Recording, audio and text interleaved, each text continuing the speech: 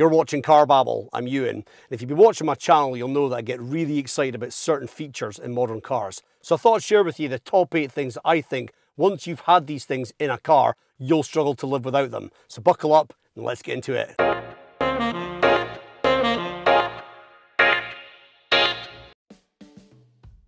So a lot of German car brands, when they sell you a pack, it'll have loads of safety tech in it that you'll probably just want to switch off and never use.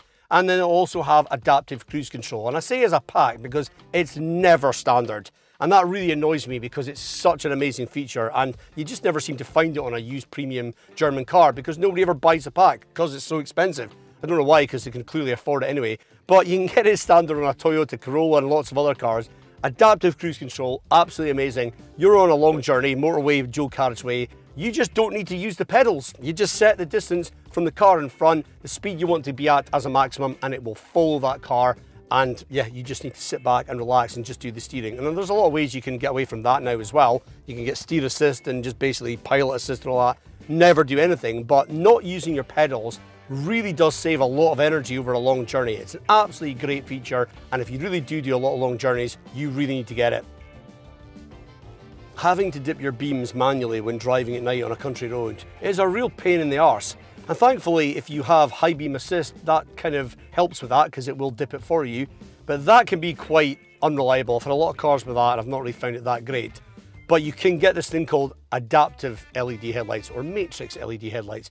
And that is where essentially it uses lots of pixel LEDs and it will adapt the beams around oncoming traffic and avoid dazzling them whilst keeping you in high beam the whole time.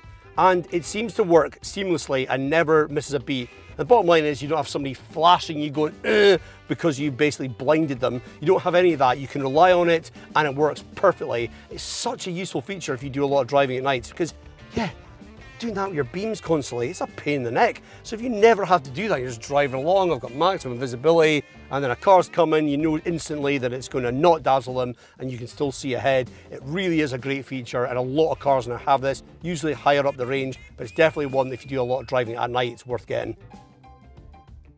A lot of keys for cars can be a bit of a faff to use and they'll maybe have like really small buttons down the side and it just like a bit of a really kind of like, you've got to be really deliberate to go, where's the button I need to press to open the car? So if your car has keyless entry, where essentially if it's in your pocket, you can just walk up to it, pull the handle and get in, that is a real luxury to have. And it's definitely something that once you've had it, you'll really want to always have it. Unfortunately, it's usually part of a pack or it's something that's really high up the range. So it is something that, yeah, if you had it before and then you go for a lower spec car, you're probably going to feel a bit bereft if you don't have it anymore.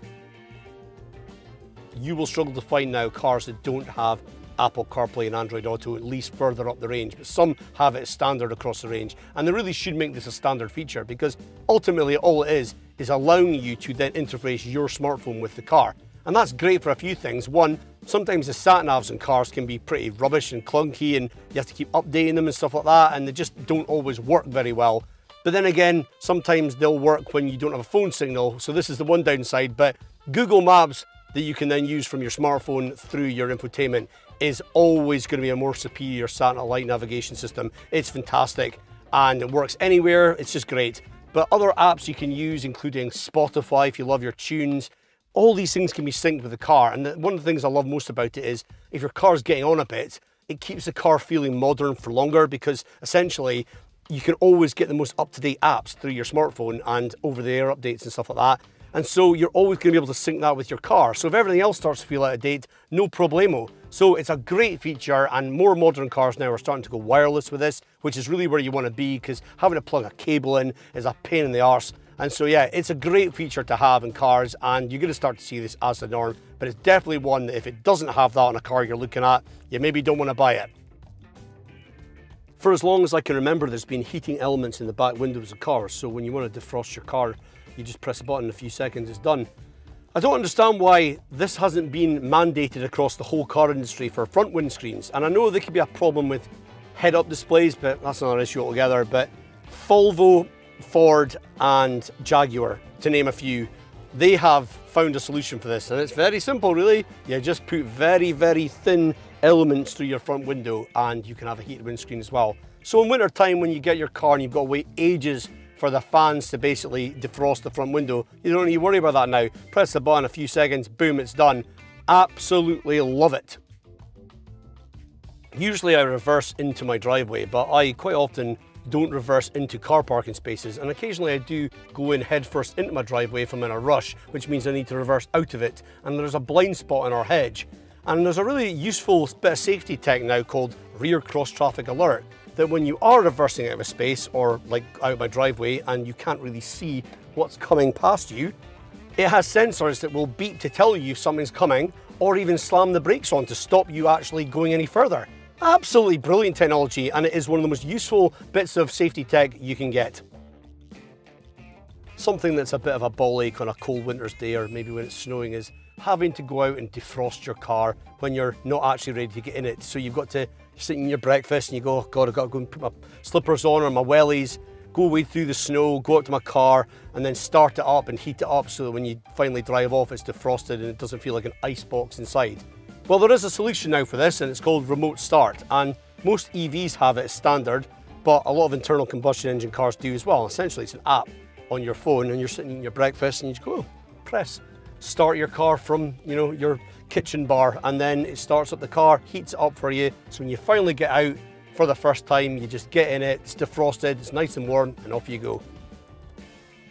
And I'm going to finish off this list with a really old school bit of tech that actually is still one of the best bits of tech that's come out for a while, and that is blind spot monitoring technology. It really is one of the best and most useful safety tech bits of kit you can get, and it's so simple. It's just a sensor in your blind spot that will let you know in different ways when there's a car there. So if you're on a motorway, you don't necessarily need to crank your neck round to check your blind spot, although habitually I think I'll always manually do that myself. But yeah, you can trust it, and it'll tell you through your head-up display or a beep or a flashing light in your wing mirror, loads of different ways that will notify you to make sure that you don't change lanes when you shouldn't. Really is a good bit of tech, and definitely something that all cars should have. So guys, I hope you enjoyed the video, and please let me know in the comments your thoughts on modern car features that you really like. And if you enjoyed this video, please give it a like, and don't forget to subscribe as well. Thanks for watching, and I'll see you in the next one.